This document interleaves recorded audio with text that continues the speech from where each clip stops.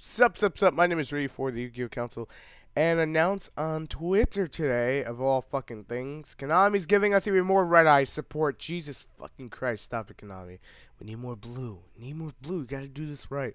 Anyway, it is a new trap card. It's a continuous trap called Return of Red Eyes, and basically now the deck can run like 10 Monster Reborns.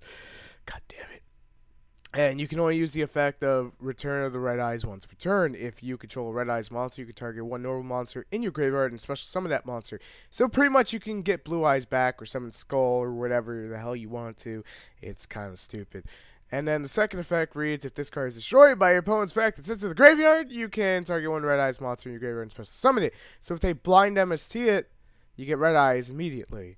And since the whole damn deck just focus on putting Red Eyes there and then bring Red Eyes back, well, that's not going to be too hard at all.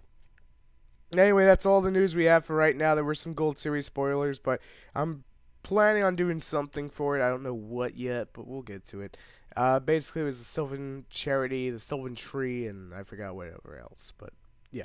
Anyway, if you guys enjoyed the video, make sure to rate, comment, and subscribe, because I'll be back later with stock market. That's what I'm working on right now. I just needed to take a moment and let you know about this. So anyway, thanks for watching. Catch you later. Peace.